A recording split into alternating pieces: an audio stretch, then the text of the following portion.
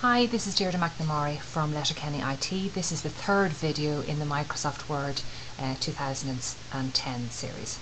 Today we're going to take a look at paragraphs, and in particular we'll take a look at alignment, we're going to take a look at indentation, and we're going to take a look at line spacing. So just to save me some time, I've actually done a bit of typing in here that we're going to use in this exercise. Now, by default in English, we have a smooth edge on the left hand side, so you can notice this edge here is nice and smooth, and this is left alignment, and you'll notice this button up here is already pressed in. That's the default setting in Microsoft Word. You'll notice we have a slightly jaggy edge on this side, and that's the normal formatting in business. Another type of alignment you can use is justification, and that's this button up here. That's justified. So if I click on that button there, you'll now notice that we've got a smooth edge on the left and also on the right. This is not normally used in business. Sorry, that's just an error message.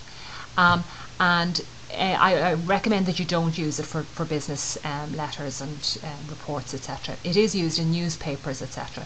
And the way that they get a smooth edge on the right hand side is by increasing the spaces on some of the lines but not on others, and it's just harder to read. So the normal setting is to have left alignment. So we're back on left alignment.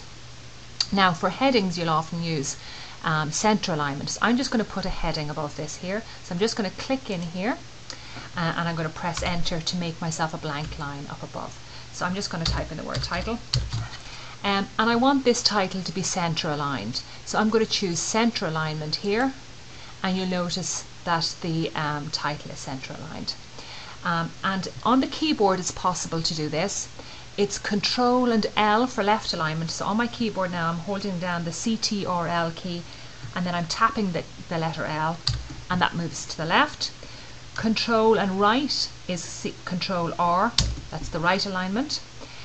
Control and E is what you use for center. Control and C is copy, so they can't use that for center. So it's the second letter, so Control and E for center. Okay, so that's the main thing in alignment. The next thing we're going to take a look at is indentation.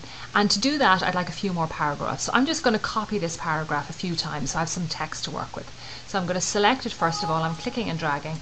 Ignore that error message. Clicking and dragging to select the paragraph. And I'm going to use this button up here, or I can do Control and C to copy. So I'm going to go copy. I'm going to click down underneath, just beyond this paragraph here. I'm going to press enter, and I'm going to go paste. And I'm going to paste again. And I'm going to paste until I just have loads and loads of pages and pages. I'm clicking madly on that paste button. So I have loads of text to work with. To get back up to the start of my document, down here you can see I'm on page 7 of 7. So rather than scrolling the whole way up, I'm going to do Control and Home, which brings me back up to the start of my document. So I'll leave the first paragraph alone, and I'll start to work in the second paragraph. So in here, I'm in the second paragraph, and I'm going to indent it. Now there's buttons here, indent, decrease indent and increase indent. So I'm just going to use this simple button here, and you can see it indents it, it pushes it in from the left hand margin of the page.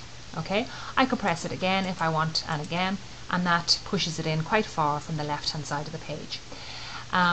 Now to be very specific about how far it goes in, if I use this button here, the more buttons button here, and indentation at the moment that's 5.08 centimeters. I could type in that I want it to be, for example, 1.5 centimeters, and click on OK. And this is now 1.5 centimeters indent from the margin, not from the edge of the page, from the margin of the page. I can also indent from the right hand side. So I'll click into my third paragraph here to see that. So I'm going to click up here, and indentation and right, and I'll just make this dramatic. I'll make it maybe 4 centimeters, and OK.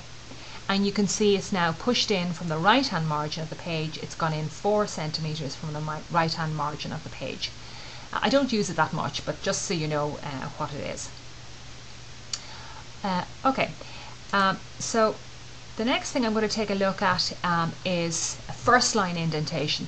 I'm going to show you this. It's not really used in business anymore, but just so you know what it is. If you click on the more buttons button in here again, and I'm doing here indentation special, and in here I'm just going to go first line, and I'll say by, for example, 2 centimeters, and OK. And you can see the first line of the paragraph has been pushed in by 2 centimeters. And I'll just undo that to bring me back to normal again. I'll go into paragraphs again. I'm going to choose hanging indentation. I'm going to choose by 3 centimeters. So hanging by 3 centimeters and OK. And so every line except the first line is indented by 3 centimeters. Now I sometimes use this one. If you just click at the very start there and type in, for example, cost, and then press tab on your keyboard, it's like you've created a little heading, and I'm just going to make it bold so it stands out. You've got a little heading out in the margin and then the paragraph relating to cost. So that can be used still in Microsoft Word. Okay, so that's indentation. The next thing we're going to take a look at is line spacing. And in Office 2010, by default, you get single line spacing within the paragraph, and you get double line spacing between the paragraphs. Now, a paragraph is anything in Microsoft Word that ends in a carriage return. So I'm just going to display my carriage returns here, and you get a carriage return every time you press enter on the keyboard. So you can see single line between the lines and double line spacing between the paragraphs. So I'm going to select just a few paragraphs along here, and I'm going to change that. So in here I'm going to choose more buttons there, and spacing here I'm going to change this to single line spacing between the paragraphs, and I'm going to go with double line spacing within the paragraph and click on OK. And you can see I've got big gaps in the paragraph and just the same between the paragraphs. I'm going to bring it back. If I wanted to tighten this up, I'll bring it to single line spacing and OK. And you can see it's now very tight.